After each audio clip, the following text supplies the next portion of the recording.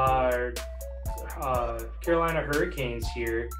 Kind of been talking about them a little bit more recently as far as their upward trend,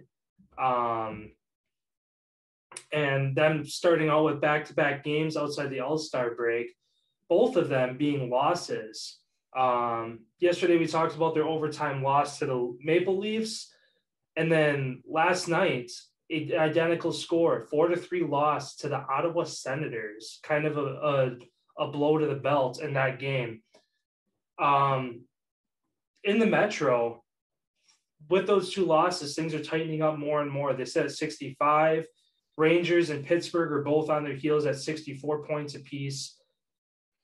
The Hurricanes had an opportunity to kind of run away with it in the Metro. Do you think that they're leaving the door wide open now for Pittsburgh, New York, even Washington to come catch them?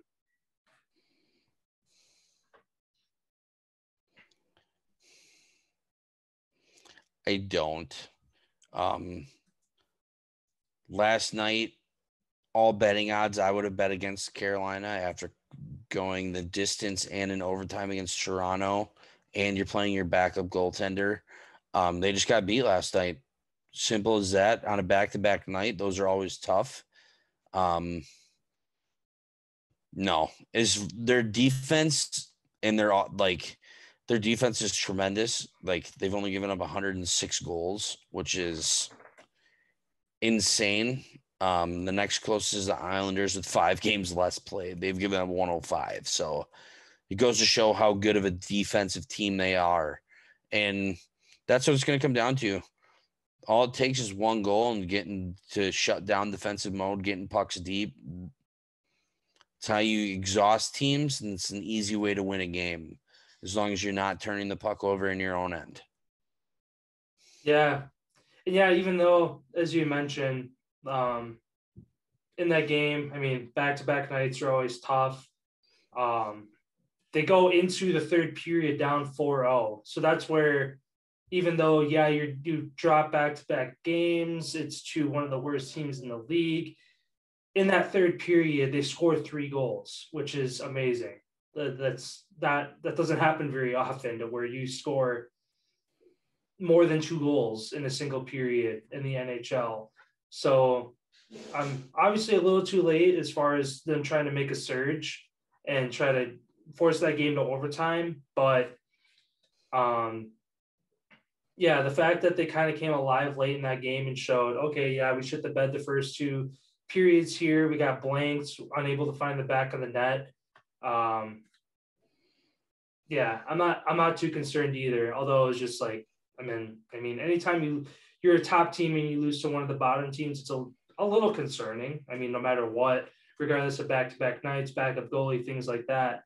But as far as the grand scheme of things, they're still in the driver's seat again with less games played than New York and Pittsburgh, and they still have a lead. And if I remember correctly, they play both Boston of them coming tomorrow. up. They play Boston, Wild, Panthers. Yeah, they do play the Penguins next Sunday. Yeah, and then some sprinkling some kind of lower teams there as well. So,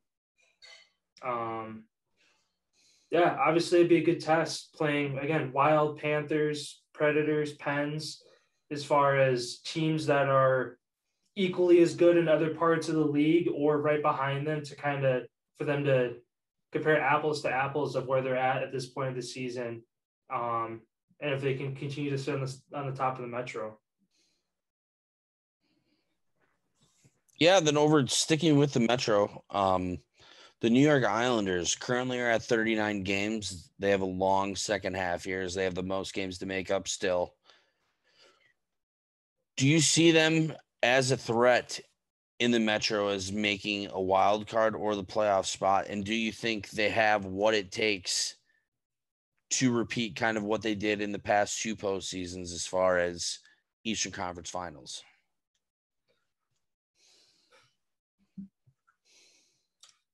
I kind of look at the Islanders situation very similar to the Oilers as far as hitting a rough stretch, being behind in games. The Oilers proved that they're right there. They're only 6 points out in the Pacific, still with games to make up. But for the Islanders, despite having the least amount of games played in the league, I think that being in the Metro is going to be too tall of a task as far as the physicalness of that division, making up those games to where they're going to have back-to-back nights, 3 games within a 5-day period, probably at some point. I mean, sitting at 38 points, they're, what is that?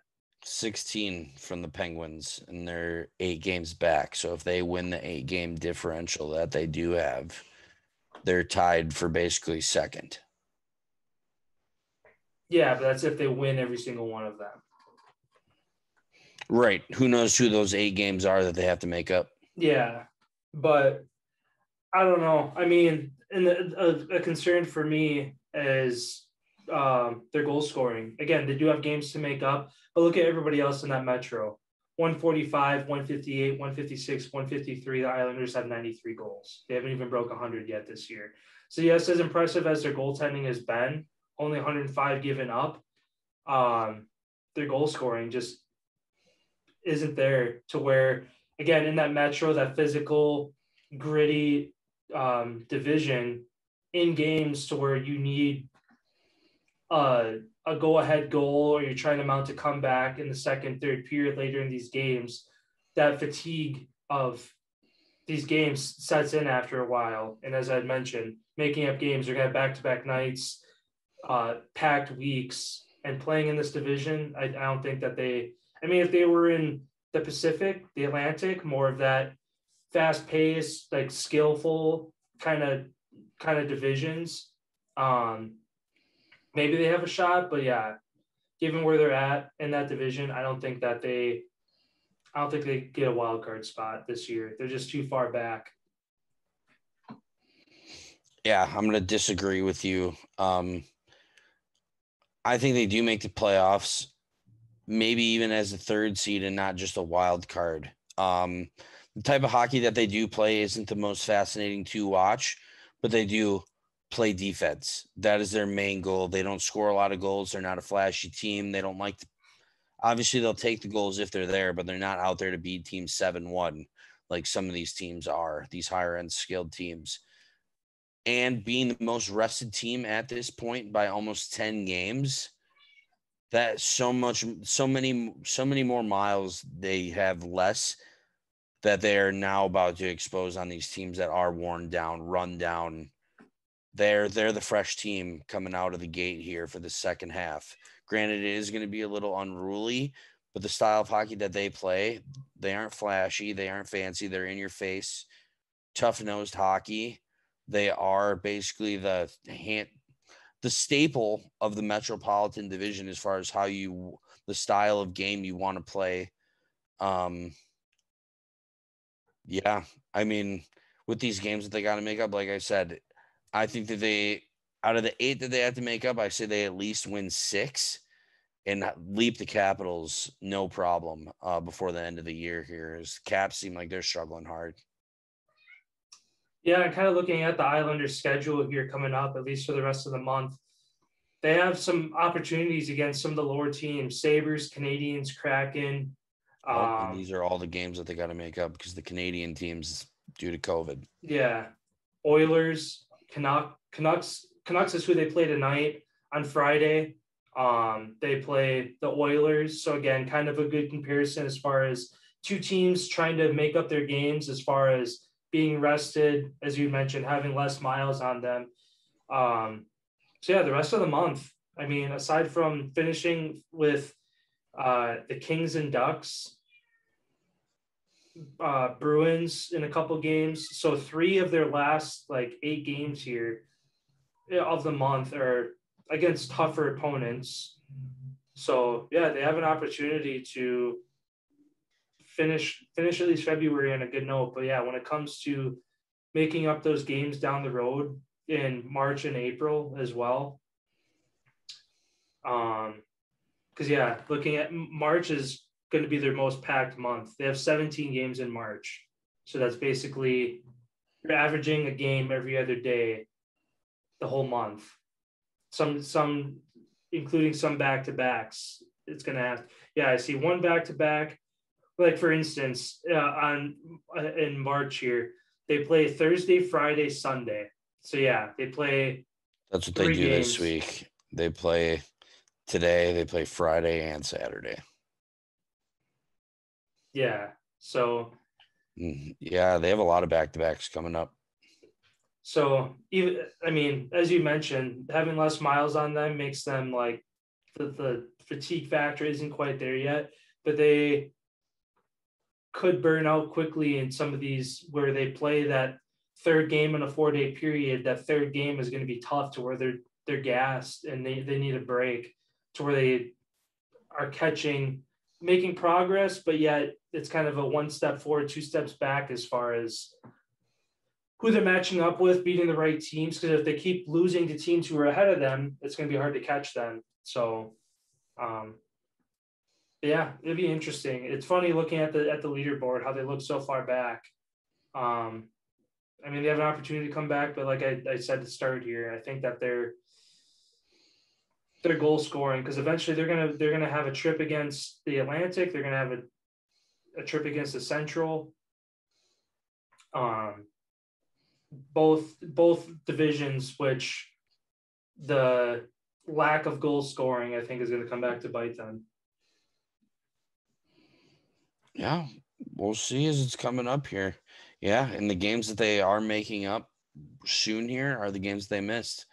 Canucks, Flames, Oilers, Kraken, Sabres, Canadiens, Red Wings, Capitals. Those are all coming up here pretty soon. So I feel like after these next after these next 5 games, 6, 7 games, they're pretty much caught up. Yeah. Yeah. And then some bonus news for you here today. Montreal Canadiens fire head coach Dominique Ducharme. They hire interim head coach Martin St. Louis, Hockey Hall of Famer, Stanley Cup champion, played for the Tampa Bay Lightning. Do you see he was the first small prototype to make it in the NHL? Given Montreal is a smaller team, do you see him having an impact on this Montreal Canadiens team and turning this around at all?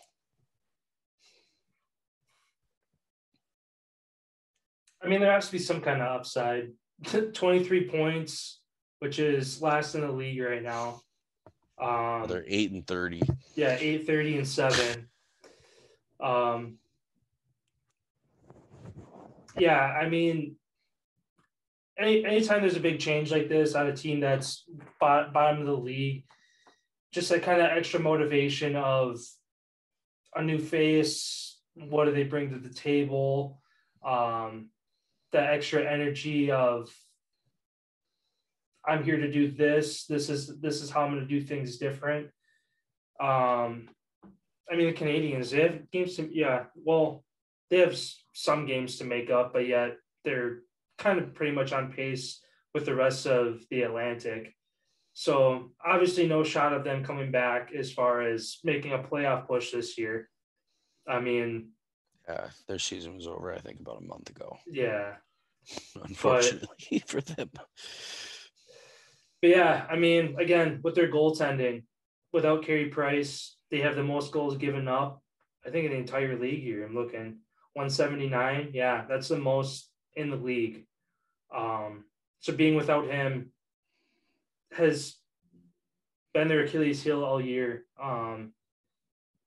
And even if he was there, their goal scoring only 100 goals on the season, which puts them 20, 50, 90 goals behind Florida. So even then, if they had Carey Price, I don't think it'd make a huge difference. But yeah, as far as a coaching change, obviously it was kind of a long time coming for them.